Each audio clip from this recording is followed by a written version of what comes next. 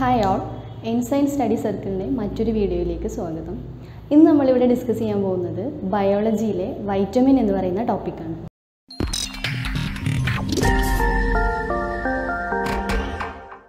Competitive എക്സാംസിന് prepare ചെയ്യുന്നവർക്ക് അറിയുന്നുണ്ടാവും, നമ്മൾ previous year questions ഒക്കെ നോക്കുമ്പോൾ ഒരുപാട് ക്വസ്റ്റ്യൻസ് വരുന്ന ഒരു ഏരിയയാണ് വൈറ്റമിൻസ് എന്ന് പറയുന്നത്. അപ്പോൾ ഇതിൽ രണ്ട് രീതിയിലുള്ള ക്വസ്റ്റ്യൻസാണ് മെയിനായിട്ട് കണ്ടിട്ടുള്ളത്. ഒന്നെന്ന് പറയുന്നത് വൈറ്റമിൻസിൻ്റെ ഡെഫിഷ്യൻസി മൂലം ഉണ്ടാകുന്ന രോഗങ്ങളെക്കുറിച്ചുള്ള ക്വസ്റ്റ്യൻസ്, മറ്റൊന്ന് കോമൺ ആയിട്ട് നമ്മൾ അറിഞ്ഞിരിക്കേണ്ട കുറച്ച് വൈറ്റമിൻസിനെ കുറിച്ചിട്ടുള്ള കാര്യങ്ങൾ റിലേറ്റ് ചെയ്തിട്ടുള്ള ക്വസ്റ്റ്യൻസ്. അപ്പോൾ നമുക്ക് നോക്കാം മെയിനായിട്ടുള്ള വൈറ്റമിൻസ് ഏതൊക്കെയാണെന്ന്. പ്രധാനമായിട്ടും നമ്മുടെ ശരീരത്തിന് ആവശ്യമായിട്ടുള്ള 13 വൈറ്റമിൻസ് ആണുള്ളത്. അതിൽ മെയിനായിട്ട് vitamin A, B, C, D, E, K.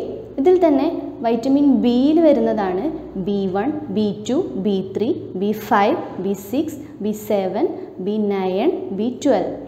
ഇതിനെയാണ് നമ്മൾ ബി കോംപ്ലക്സ് എന്ന് പറയുന്നത്. അപ്പോൾ നമുക്ക് ഒന്നുകൂടെ നോക്കാം. മെയിൻ ആയിട്ടുള്ള വൈറ്റമിൻസ് എന്ന് പറയുന്നത് vitamins A, B, C, D, E, K. അതിൽ തന്നെ ബിയിൽ B1, B2, B3, B4 ഇല്ല, B5, B6, B7, B8 ഇല്ല, ദെൻ B9, B12.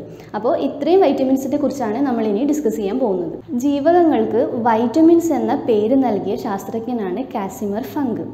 അതുപോലെ തന്നെ മറ്റൊരു പോയിൻ്റാണ് കോഎൻസൈംസ് എന്നറിയപ്പെടുന്നതും വൈറ്റമിൻസ് തന്നെയാണ്. അതായത് വൈറ്റമിൻസിനെ തന്നെയാണ് നമ്മൾ കോഎൻസൈംസ് എന്നും വിളിക്കുന്നത്. ഇത് ഇമ്പോർട്ടൻ്റ് ആയിട്ടുള്ള ഒരു ക്വസ്റ്റ്യൻ ആണ്. പ്രധാനമായിട്ടും വൈറ്റമിൻസിനെ നമുക്ക് രണ്ടായിട്ട് ക്ലാസിഫൈ ചെയ്യാം: കൊഴുപ്പിൽ ലയിക്കുന്നവ, ജലത്തിൽ ലയിക്കുന്നവ. അതിൽ കൊഴുപ്പിൽ ലയിക്കുന്നതിൽ പെടുന്നതാണ് vitamin A, D, E, K. അതിനെ നമുക്ക് ഓർത്തിരിക്കാൻ അഡെക് എന്ന് വേണമെങ്കിൽ വായിക്കാം. അതുപോലെ തന്നെ ജലത്തിൽ ലയിക്കുന്നതാണ് വൈറ്റമിൻ ബി, സി. അപ്പോൾ നമുക്ക് ഒന്നുകൂടെ റിപ്പീറ്റ് ചെയ്യാം. ജീവകങ്ങൾക്ക് വൈറ്റമിൻ എന്ന പേര് നൽകിയത് കാസിമിർ ഫങ്ക് ആണ്. അതുപോലെ തന്നെ കോഎൻസൈംസ് എന്നറിയപ്പെടുന്നത് വൈറ്റമിൻസ് തന്നെയാണ്. വൈറ്റമിൻസിനെ നമുക്ക് രണ്ടായിട്ട് ക്ലാസിഫൈ ചെയ്യാം: കൊഴുപ്പിൽ ലയിക്കുന്നവ, ജലത്തിൽ ലയിക്കുന്നവ. കൊഴുപ്പിൽ ലയിക്കുന്നതാണ് vitamin A, D, E, K. ജലത്തിൽ ലയിക്കുന്നതാണ് വൈറ്റമിൻ ബി, സി. ഇനി നമുക്ക് ഓരോ വൈറ്റമിൻസിനെ കുറിച്ചിട്ടുള്ള ഇമ്പോർട്ടൻ്റ് ആയിട്ടുള്ള പോയിൻറ്റ്സുകൾ ഏതൊക്കെയാണെന്ന് നോക്കാം. ആദ്യമായിട്ട് വൈറ്റമിൻ എ. വൈറ്റമിൻ എയുടെ രാസനാമം എന്ന് പറയുന്നത് റെറ്റിനോളാണ്. ഇലക്കറികൾ, പാല് എന്നിവയിലൊക്കെ നമ്മൾ ധാരാളമായിട്ട് കാണുന്ന വൈറ്റമിനാണ് വൈറ്റമിൻ എ. അതുപോലെ തന്നെ വൈറ്റമിൻ എ കരളിലാണ് സംഭരിച്ചു വെക്കുന്നത്. എന്ന് വെച്ചാൽ അധികമായിട്ട് വരുന്ന വൈറ്റമിൻ നമ്മുടെ ശരീരത്തിൽ കരളിലാണിത് സംഭരിച്ചു വെക്കുന്നത്. മറ്റൊരു കാര്യം എന്ന് പറയുന്നത് നമ്മുടെ കണ്ണിൻ്റെ ആരോഗ്യത്തിന് ഏറ്റവും ആവശ്യമായിട്ടുള്ള വൈറ്റമിനാണ് വൈറ്റമിൻ എ. വൈറ്റമിൻ എ പ്രധാനമായിട്ടും 2 വർണ്ണവസ്തുക്കളെ ഉൽപ്പാദിപ്പിക്കുന്നുണ്ട്. ഒന്ന് റോഡോപ്സിൻ, 2 അയഡോപ്സിൻ. ഈ റോഡോപ്സിൻ എന്ന് പറയുന്നത് മങ്ങിയ പ്രകാശത്തിൽ നമ്മുടെ കണ്ണിൻ്റെ കാഴ്ച സാധ്യമാക്കുന്ന ഒരു വർണ്ണവസ്തുവാണ്. അതുപോലെ അയഡോപ്സിൻ എന്ന് പറയുന്നത് തീവ്ര പ്രകാശത്തിൽ നമ്മുടെ കണ്ണിൻ്റെ കാഴ്ച സാധ്യമാക്കുന്ന വർണ്ണവസ്തുവാണ്. മറ്റൊരു ഇമ്പോർട്ടൻ്റ് ആയിട്ടുള്ള പോയിൻ്റാണ് പ്രോ വൈറ്റമിൻ എ എന്നറിയപ്പെടുന്ന വസ്തുവാണ് ബീറ്റാ കരോട്ടിൻ. അതായത് പ്രോ വൈറ്റമിൻ എ എന്ന വർണ്ണവസ്തുവാണ് ബീറ്റാ കരോട്ടിൻ. അത് മുമ്പ് ചോദിച്ചിട്ടുള്ള ക്വസ്റ്റ്യൻ ആണ്, ഇമ്പോർട്ടൻ്റ് ആയിട്ടുള്ള പോയിൻ്റാണ്. ഇനി നമുക്ക് വൈറ്റമിൻ എയുടെ അഭാവം മൂലം ഉണ്ടാകുന്ന രോഗങ്ങൾ ഏതൊക്കെയാണെന്ന് നോക്കാം. മെയിനായിട്ടും 2 രോഗങ്ങളാണുള്ളത്. ഒന്ന് നിശാന്തത അല്ലെങ്കിൽ മാലക്കണ്ണ്, മറ്റൊന്ന് സിറോഫ്താൽമിയ, ഡ്രൈ ഐസ് എന്ന് പറയും. അപ്പോൾ ഇത്രയൊക്കെയാണ് നമ്മൾ വൈറ്റമിൻ എയെ കുറിച്ച് പറഞ്ഞ പോയിൻറ്റ്സ്. നമുക്ക് ഒന്നുകൂടെ നോക്കാം. വൈറ്റമിൻ എയുടെ രാസനാമം റെറ്റിനോളാണ്. ഇലക്കറികൾ, പാല് എന്നിവയിലൊക്കെ ധാരാളമായിട്ട് അടങ്ങിയിട്ടുള്ള വൈറ്റമിനാണ് വൈറ്റമിൻ എ. ഇത് മനുഷ്യ ശരീരത്തിൽ കരളിലാണ് സംഭരിച്ചു വെക്കുന്നത്. അതുപോലെ തന്നെ നമ്മുടെ കണ്ണിൻ്റെ ആരോഗ്യത്തിന് ഏറ്റവും ആവശ്യമായിട്ടുള്ള വൈറ്റമിനാണ്. ഇത് 2 തരം വർണ്ണവസ്തുക്കളെ ഉൽപ്പാദിപ്പിക്കുന്നുണ്ട്: റോഡോപ്സിനും അയഡോപ്സിനും. റോഡോപ്സിൻ എന്ന് പറയുന്നത് മങ്ങിയ പ്രകാശത്തിൽ നമുക്ക് കാഴ്ച സാധ്യമാക്കുന്ന ഒരു വർണ്ണവസ്തുവാണ്. അയഡോപ്സിൻ എന്ന് പറയുന്നത് തീവ്ര പ്രകാശത്തിൽ നമുക്ക് കാഴ്ച സാധ്യമാക്കുന്ന വർണ്ണവസ്തുവാണ്. പ്രോ വൈറ്റമിൻ എ എന്നറിയപ്പെടുന്ന വർണ്ണവസ്തുവാണ് ബീറ്റാ കരോട്ടിൻ. ഇനി നമുക്ക് വൈറ്റമിൻ എയുടെ അഭാവം മൂലമുള്ള രോഗങ്ങൾ നമ്മൾ നേരത്തെ പറഞ്ഞു. ഒന്ന് നിശാന്തത അഥവാ മാലക്കണ്ണ്, മറ്റൊന്ന് സിറോഫ്താൽമിയ അല്ലെങ്കിൽ ഡ്രൈ ഐസ്. അടുത്തതായിട്ട് നമുക്ക് നോക്കാനുള്ള വൈറ്റമിനാണ് വൈറ്റമിൻ B1. B1ൻ്റെ രാസനാമം തയാമിൻ ആണ്. തയാമിൻ എന്ന് പറയുന്നത് നമ്മുടെ തവിടിൽ ധാരാളമായിട്ട് അടങ്ങിയിട്ടുള്ള വൈറ്റമിനാണ്. നമ്മുടെ അരിയുടെ തവിടിൽ ധാരാളമായിട്ട് അടങ്ങിയിട്ടുള്ള വൈറ്റമിനാണ് B1.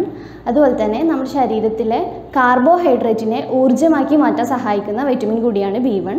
കാർബോഹൈഡ്രേറ്റിനെ ഊർജ്ജമാക്കി മാറ്റാൻ സഹായിക്കുന്ന വൈറ്റമിനാണ് B1. ഇതിൻ്റെ അഭാവം മൂലം ഉണ്ടാകുന്ന രോഗമാണ് ബെറിബെറി. ബെറിബെറി എന്ന് പറയുന്നത് നമ്മുടെ നാഡീവ്യവസ്ഥയെ ബാധിക്കുന്ന ഒരു രോഗമാണ്. നെക്സ്റ്റ് വൈറ്റമിൻ എന്ന് പറയുന്നത് വൈറ്റമിൻ B2. വൈറ്റമിൻ B2വിൻ്റെ രാസനാമം റൈബോഫ്ലാവിൻ ആണ്. പാലിൻ്റെ മഞ്ഞ നിറത്തിന് കാരണമാകുന്ന വൈറ്റമിനാണ് റൈബോഫ്ലാവിൻ. അതുപോലെ തന്നെ നേരിട്ടുള്ള സൂര്യപ്രകാശത്തിൽ നശിച്ചു പോകുന്ന പാലിലെ വൈറ്റമിൻ ഏതാണെന്ന് ചോദിച്ചാൽ അതും B2 ആണ്. ഇതിൻ്റെ അപര്യാപ്തത മൂലം ഉണ്ടാകുന്ന രോഗം എന്ന് പറയുന്നത് വായ്പുണ്ണാണ്. അത്ര ഇമ്പോർട്ടൻ്റ് അല്ല. അപ്പോൾ വൈറ്റമിൻ B2വിൻ്റെ രാസനാമം റൈബോഫ്ലാവിൻ. പാലിലെ നേരിയ മഞ്ഞ നിറത്തിന് ഇത് കാരണമാകുന്നുണ്ട്. നേരിട്ടുള്ള സൂര്യപ്രകാശത്തിൽ നശിച്ചു പോകുന്ന വൈറ്റമിനാണ് vitamin B2. Vitamin B3. Vitamin B3യിൽ കൂടുതലായിട്ടൊന്നും നമുക്ക് പഠിച്ചു വെക്കാനില്ല. അതിൻ്റെ അപര്യാപ്തത മൂലം ഉണ്ടാകുന്ന രോഗം മാത്രം ഓർത്ത് വയ്ക്കുക, അത് ഇമ്പോർട്ടൻ്റ് ആണ്. അപ്പോൾ വൈറ്റമിൻ B3യുടെ അപര്യാപ്തത മൂലം ഉണ്ടാകുന്ന രോഗമാണ് പെല്ലഗ്ര. പെല്ലഗ്ര എന്ന് പറയുന്നത് നമ്മുടെ ത്വക്കിനെയും മോണയെയും ഒക്കെ ബാധിക്കുന്ന ഒരു രോഗമാണ്. നെക്സ്റ്റ് വൺ വൈറ്റമിൻ B5 ആണ്. B5ലും കൂടുതലായിട്ടൊന്നും ഓർത്ത് വയ്ക്കാനില്ല. അതിൻ്റെ അപര്യാപ്തത മൂലം ഉണ്ടാകുന്ന രോഗമാണ് പരസ്തേഷ്യ.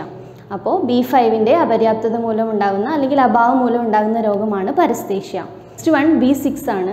B6ൻ്റെ കുറവ് മൂലം നമുക്ക് ഉറക്കമില്ലായ്മ, ഉത്കണ്ഠ എന്നിവയൊക്കെ ഉണ്ടാവും. അതത്ര ഇമ്പോർട്ടൻ്റ് ആയിട്ടുള്ള പോയിൻ്റ് അല്ല, എന്നാലും ജസ്റ്റ് നമുക്ക് ഓർത്ത് വെക്കാം. അടുത്തത് B7 ആണ്. B7ൽ നമുക്ക് ഇമ്പോർട്ടൻ്റ് ആയിട്ടുള്ള പോയിൻ്റ് എന്ന് പറയുന്നത് ജീവകം H എന്നറിയപ്പെടുന്ന വൈറ്റമിനാണ് B7. ഇതിൻ്റെ അഭാവം മൂലമാണ് നമ്മുടെ മുടി കൊഴിച്ചിലൊക്കെ ഉണ്ടാകുന്നത്. അടുത്ത വൈറ്റമിനാണ് വൈറ്റമിൻ B9. ഇതിൻ്റെ രാസനാമം ഫോളിക് ആസിഡ് ആണ്. ഈ ഫോളിക് ആസിഡ് നമ്മുടെ രക്തത്തിലെ ചുവന്ന രക്താണുക്കൾ അല്ലെങ്കിൽ നമ്മുടെ RBCയുടെ നിർമ്മാണത്തിന് വളരെയധികം ആവശ്യമുള്ള ഒരു വൈറ്റമിനാണ്. അതുപോലെ തന്നെ ഗർഭിണികൾക്ക് ഏറ്റവും കൂടുതൽ ആവശ്യമായിട്ടുള്ള വൈറ്റമിനാണ് വൈറ്റമിൻ B9. ഇതിൻ്റെ അഭാവം മൂലം ഉണ്ടാകുന്ന രോഗമാണ് അനീമിയ അല്ലെങ്കിൽ വിളർച്ച. ഈ കോംപ്ലക്സിലെ അവസാനത്തെ വൈറ്റമിനാണ് B12. B12ൻ്റെ രാസനാമം സൈനോകൊബാലമിൻ ആണ്. B12ൽ കൊബാൾട്ട് ധാരാളമായിട്ട് അടങ്ങിയിട്ടുണ്ട്. സൈനോകൊബാലമിൻ, കൊബാൾട്ട് നമുക്ക് റിലേറ്റ് ചെയ്ത് പഠിക്കാവുന്നതാണ്. അതുപോലെ തന്നെ PSC മുമ്പ് ചോദിച്ചിട്ടുള്ള ക്വസ്റ്റ്യൻ ആണ് മഴവെള്ളത്തിൽ അടങ്ങിയിട്ടുള്ള വൈറ്റമിൻ ഏതാണെന്നുള്ളത്. അപ്പോൾ മഴവെള്ളത്തിൽ അടങ്ങിയിട്ടുള്ള വൈറ്റമിനാണ് B12.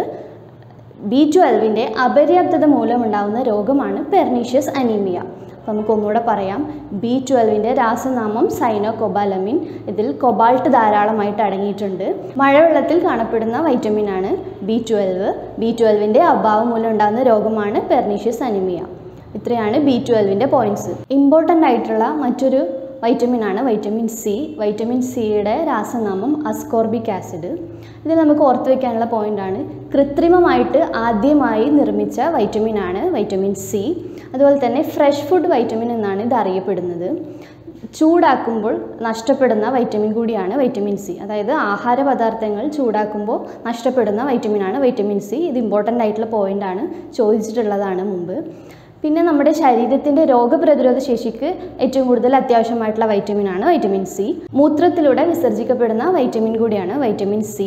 ഇനി നമുക്ക് വൈറ്റമിൻ സിയുടെ അഭാവം മൂലം ഉണ്ടാകുന്ന രോഗം ഏതാണെന്ന് നോക്കാം. സ്കർവി ആണ് വൈറ്റമിൻ സിയുടെ അഭാവം മൂലം ഉണ്ടാകുന്ന രോഗം. സ്കർവി അല്ലെങ്കിൽ സെയിലേഴ്സ് പ്ലേഗ്, നാവികരുടെ പ്ലേഗ് എന്നൊക്കെ അറിയപ്പെടുന്ന രോഗം.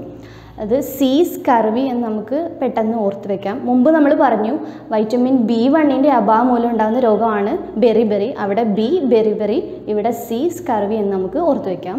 ഇതുപോലെ തന്നെ വൈറ്റമിൻ സിയുടെ അഭാവം മൂലം ഉണ്ടാകുന്ന മറ്റൊരു രോഗമാണ് മോണയിലെ രക്തസ്രാവം. അപ്പോൾ വൈറ്റമിൻ സിയെ കുറിച്ച് നമ്മൾ പറഞ്ഞ പോയിൻറ്റ്സ് നമുക്ക് ഒന്നുകൂടെ നോക്കാം. വൈറ്റമിൻ സിയുടെ രാസനാമം അസ്കോർബിക് ആസിഡ് ആണ്. കൃത്രിമമായി നിർമ്മിച്ച ആദ്യത്തെ വൈറ്റമിനാണ് വൈറ്റമിൻ C. ഇതിന് ഫ്രഷ് ഫുഡ് വൈറ്റമിൻ എന്ന് പറയപ്പെടുന്നു. അതുപോലെ തന്നെ ആഹാര പദാർത്ഥങ്ങൾ ചൂടാക്കുമ്പോൾ നഷ്ടപ്പെടുന്ന വൈറ്റമിനാണ് വൈറ്റമിൻ C. മൂത്രത്തിലൂടെ വിസർജിക്കപ്പെടുന്നുണ്ട്. രോഗപ്രതിരോധ ശേഷിക്ക് ഏറ്റവും അത്യാവശ്യമായിട്ടുള്ള വൈറ്റമിനാണ്. ഇതിൻ്റെ അഭാവം മൂലം ഉണ്ടാകുന്ന രോഗമാണ് സ്കർവി. നെക്സ്റ്റ് വൈറ്റമിൻ D ആണ്. വൈറ്റമിൻ D എന്ന് കേൾക്കുമ്പോൾ നമുക്ക് എല്ലാവർക്കും അറിയാം സൂര്യപ്രകാശത്തിൽ നിന്നും ലഭിക്കുന്ന വൈറ്റമിൻ ആണെന്ന്. അതുകൊണ്ട് തന്നെ ആഹാര പദാർത്ഥങ്ങളിൽ നിന്നും ലഭിക്കാത്ത വൈറ്റമിൻ ഏതാണെന്ന് ചോദിച്ചാൽ അതിൻ്റെ ആൻസർ വൈറ്റമിൻ D ആണ്. സൂര്യപ്രകാശത്തിൻ്റെ സഹായത്തോടെ നമ്മുടെ ത്വക്കിൽ ഉൽപ്പാദിപ്പിക്കുന്ന വൈറ്റമിനാണ് വൈറ്റമിൻ ഡി എന്ന് പറയുന്നത്. നമ്മുടെ എല്ലിൻ്റെയും പല്ലിൻ്റെയും ഒക്കെ ആരോഗ്യത്തിന് വളരെ ഇമ്പോർട്ടൻ്റ് ആയിട്ടുള്ള ഒരു വൈറ്റമിൻ കൂടിയാണ്. അതായത് നമ്മുടെ ശരീരത്തിലെ കാൽസ്യത്തിൻ്റെ ആഗിരണത്തെ ഇത് ഉത്തേജിപ്പിക്കുന്നു. എല്ല് പല്ല് എന്നൊക്കെ പറയുമ്പോൾ അത് കാൽസ്യമാണല്ലോ, അപ്പോൾ കാൽസ്യത്തിൻ്റെ ആഗിരണത്തെ ഈ vitamin ഉത്തേജിപ്പിക്കുന്നു. Sunshine vitamin, steroid vitamin, anti റിക്കറ്റിക് vitamin എന്നൊക്കെ ഇത് അറിയപ്പെടുന്നുണ്ട്. പ്രധാനമായും 2 രൂപത്തിലാണ് ഈ വൈറ്റമിൻ ഡി കാണുന്നത്. അതായത് ഒന്ന് D3, D2. ഇനി നമുക്ക് വൈറ്റമിൻ ഡിയുടെ അഭാവം മൂലം ഉണ്ടാകുന്ന രോഗങ്ങൾ നോക്കാം. വൈറ്റമിൻ ഡിയുടെ അഭാവം മൂലം ഉണ്ടാകുന്ന രോഗമാണ് കാണ അല്ലെങ്കിൽ റിക്കറ്റ്സ്. ഇത് കുട്ടികളിലുണ്ടാകുന്ന രോഗമാണ്. അടുത്തത് മുതിർന്നവരിലുണ്ടാകുന്ന രോഗമാണ് ഓസ്റ്റിയോമലേഷ്യ എന്ന് പറയുന്നത്. അപ്പോൾ നമുക്ക് വൈറ്റമിൻ ഡിയെ കുറിച്ചുള്ള പോയിൻറ്റ്സ് ഒന്നുകൂടെ നോക്കാം. വൈറ്റമിൻ ഡി ആഹാര പദാർത്ഥങ്ങളിൽ നിന്ന് ലഭിക്കാത്ത വൈറ്റമിനാണ്.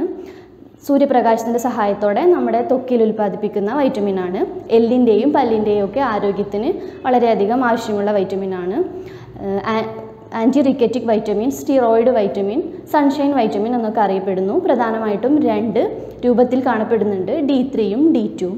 വൈറ്റമിൻ ഡിയുടെ അഭാവം മൂലം ഉണ്ടാകുന്ന രോഗമാണ് കാണ അല്ലെങ്കിൽ റിക്കറ്റ്സ്. കുട്ടികളിലുണ്ടാകുന്ന രോഗമാണ്. മുതിർന്നവരിലുണ്ടാകുന്നത് ഓസ്റ്റിയോമലേഷ്യ എന്നുള്ള രോഗമാണ്. നെക്സ്റ്റ് വൈറ്റമിൻ ഇ ആണ്. ഒരു ഹോർമോണായിട്ട് കണക്കാക്കപ്പെടുന്ന വൈറ്റമിനാണ് വൈറ്റമിൻ ഇ. ഇത് നമ്മുടെ പ്രത്യുൽപാദന ശേഷിക്ക് വളരെയധികം ആവശ്യമുള്ള വൈറ്റമിനാണ്. ഇതിൻ്റെ അഭാവം മൂലമാണ് വന്ധ്യത എന്നുള്ളൊരു അവസ്ഥ ഉണ്ടാകുന്നത്. അതുപോലെ തന്നെ നമ്മുടെ ഹൃദയത്തിൻ്റെ ആരോഗ്യത്തിനും ഒരുപാട് ആവശ്യമായിട്ടുള്ള വൈറ്റമിനാണ് വൈറ്റമിൻ ഇ. മുട്ടയുടെ മഞ്ഞയിൽ ധാരാളമായിട്ട് കാണപ്പെടുന്ന വൈറ്റമിനാണിത്. ഇതിനെ ബ്യൂട്ടി വൈറ്റമിൻ അല്ലെങ്കിൽ ആൻറ്റി സ്റ്റെറിലിറ്റി വൈറ്റമിൻ എന്നൊക്കെ അറിയപ്പെടുന്നുണ്ട്. നെക്സ്റ്റ് വൈറ്റമിൻ കെ ആണ്. രക്തം കട്ടപിടിക്കുന്നതിന്, അതായത് നമ്മുടെ ശരീരത്തിലെ രക്തം കട്ടപിടിക്കുന്നതിന് സഹായിക്കുന്ന വൈറ്റമിനാണ് വൈറ്റമിൻ കെ. ഇത് വളരെ ഇമ്പോർട്ടൻ്റ് ആയിട്ടുള്ളൊരു പോയിൻ്റാണ്. ഒരുപാട് തവണ ക്വസ്റ്റ്യൻസ് വന്നിട്ടുള്ളൊരു പോയിൻ്റാണ്. രക്തം കട്ടപിടിക്കുന്നതിന് സഹായിക്കുന്ന ഒരു വൈറ്റമിനാണ് വൈറ്റമിൻ കെ. കട്ട പിടിക്കുന്നത് കെ എന്ന് നമുക്ക് വേണമെങ്കിൽ ഓർത്ത് വെക്കാം എളുപ്പത്തിന് വേണ്ടിയിട്ട്. ഇതിനെ കൊയാഗുലേഷൻ വൈറ്റമിൻ എന്നും അറിയപ്പെടുന്നു. അതായത് രക്തം കട്ട പിടിക്കുന്ന പ്രോസസ്സാണ് കൊയാഗുലേഷൻ. അപ്പോൾ കൊയാഗുലേഷൻ വൈറ്റമിൻ എന്ന് ഇതിനെ അറിയപ്പെടുന്നുണ്ട്. ഇതിൻ്റെ അഭാവം മൂലം ഉണ്ടാകുന്ന രോഗമാണ് രക്തസ്രാവം. ഇതൊക്കെയാണ് നമുക്ക് വൈറ്റമിൻസിനെ കുറിച്ച് ഓർത്ത് വയ്ക്കാനുള്ള കാര്യങ്ങൾ. നമ്മളിവിടെ ഡിസ്കസ് ചെയ്തത് എല്ലാം തന്നെ വളരെ ഇമ്പോർട്ടൻ്റ് ആയിട്ടുള്ളതും മുമ്പ് ചോദിച്ചിട്ടുള്ളതുമായിട്ടുള്ള പോയിൻറ്റ്സ് തന്നെയാണ്. അപ്പോൾ എല്ലാവരും പഠിക്കാൻ ശ്രമിക്കുക. Thank you.